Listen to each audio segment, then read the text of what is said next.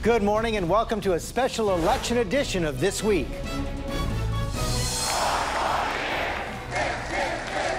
It is here after 2 years. I'm Mitt Romney, and I'm running for president of the United States. We are not going back. We are moving this country forward. More than $2 billion. This man has courage in his soul and a spine of steel. What is missing is leadership in the White House. Just 2 days to go in this historic campaign. In these final hours, is Obama closing with a kick?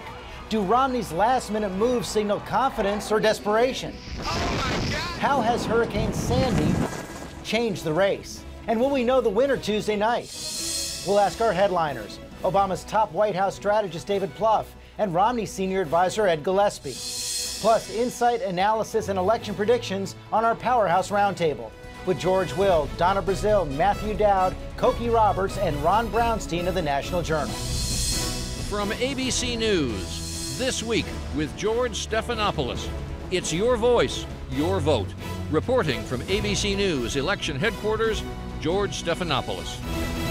Hello again. This is it. Just hours to go before the final votes. And for so many Americans, up to 40% of voters, Election Day has already come and gone. A new record that has already led to long lines like these at polling places across the country. Both campaigns see some good news in the early vote, which makes sense. The race has been tight from the start, the closest in memory.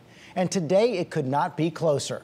Our brand new ABC News Washington Post poll shows an absolute dead heat. 48 for Obama, 48 for Romney.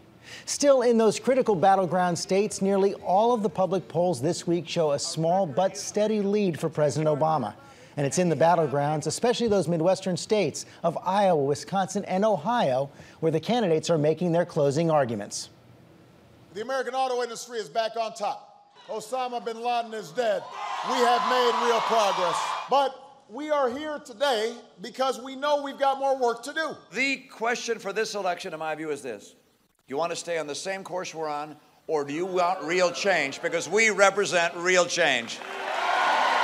And with that, let's hear from the campaign's top strategist, Ed Gillespie for Governor Romney and David Plouffe for the president. And David, let me begin with you. Good morning.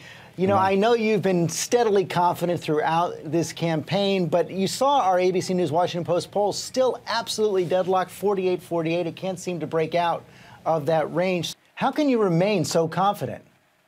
Well, George, we've always known this is going to be a very close race, but it is going to be decided in the battleground states. And we think in those states, you mentioned 3 in the Midwest, in Florida, Virginia, Colorado, New Hampshire, Nevada, we have an important lead in those states. Early vote's gone very well for us. We think we're closing with strong momentum. The president's having terrific events out there.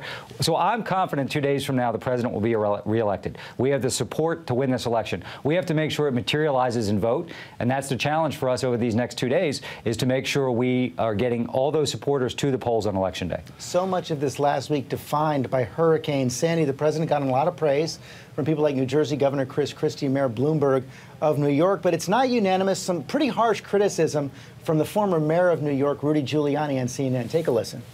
I don't know what the heck he was doing in Nevada while people are still being discovered dead in New York.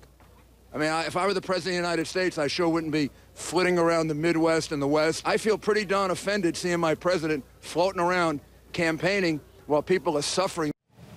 Your response? Well, Mayor Giuliani's running around the country campaigning for Mitt Romney and popping off.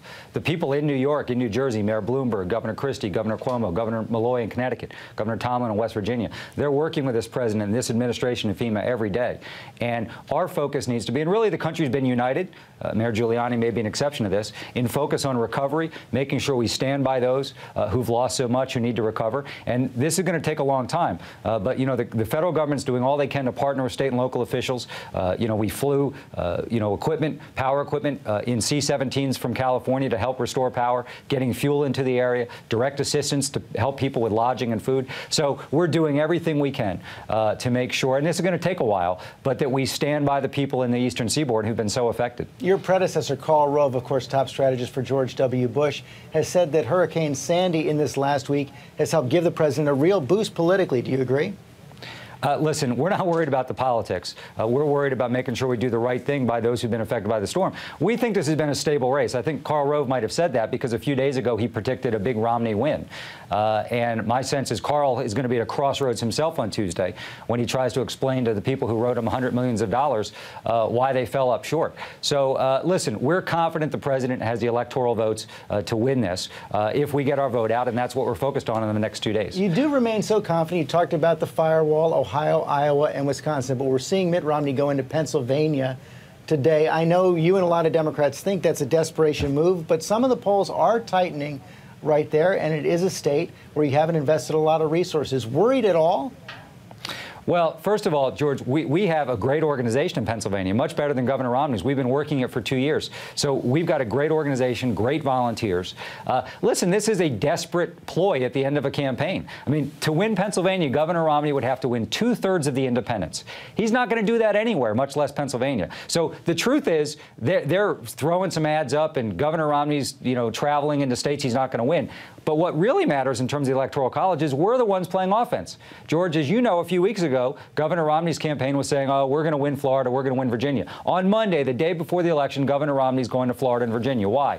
Because he's at great risk of losing those states. So in Florida, Virginia, North Carolina, we're playing offense on states that they thought they had the inside track on, and they don't. So, I think a lot of this is a smokescreen to try and mask the fact that in the places that will decide this election from an Electoral College standpoint, Ohio, Iowa, Wisconsin, it's going to be close, but they are definitely in a weak position heading into Election Day. So is there anything that worries you in these final 48 hours? Well, sure, George. I mean, we listen, 4 years ago, when this time, 2 days out, everybody thought we were sailing to victory, we were very concerned because, support levels don't mean anything if they don't materialize into vote. So we're just going to, the president's traveling around the country. The vice president, the first lady, former President Clinton is going to be with us today in New Hampshire, as he was last night in Virginia. We're throwing everything we can at this. But this really comes down to our amazing volunteers, our staff out in the field, who have to make sure the people who support the president exercise their right to vote. So that's our biggest task right now, from a political standpoint, is to make sure that we get our vote out. Finally, even if the president wins, his margins are going to be smaller than last time around. Doesn't that mean less of a mandate, and won't it make it harder for the president to succeed in his second term? Well, George, as soon as the election's over, we've got to move on to the pressing business. We've got obviously some fiscal and tax issues in front of us. We've got a lot of potential, I think, to do some great things on education, on manufacturing, on immigration. And so, no, I think that, we need to try and have compromise and balance. If we do that, if those two things are present, we're going to be able to solve our long-term deficit challenges. We're going to be able to do some things to create jobs in the short term and build on the progress that we've seen over the last 4 years. And that's really the question. Are we going to build on the progress that we've made after we've dug out of this recession, or are we going to take an enormous risk and go back to the same policies that wrecked our economy and devastated the middle class, which is really, at the end of the day, in our view, all Governor Romney's offering? David Plouffe, thanks very much. Thanks, George.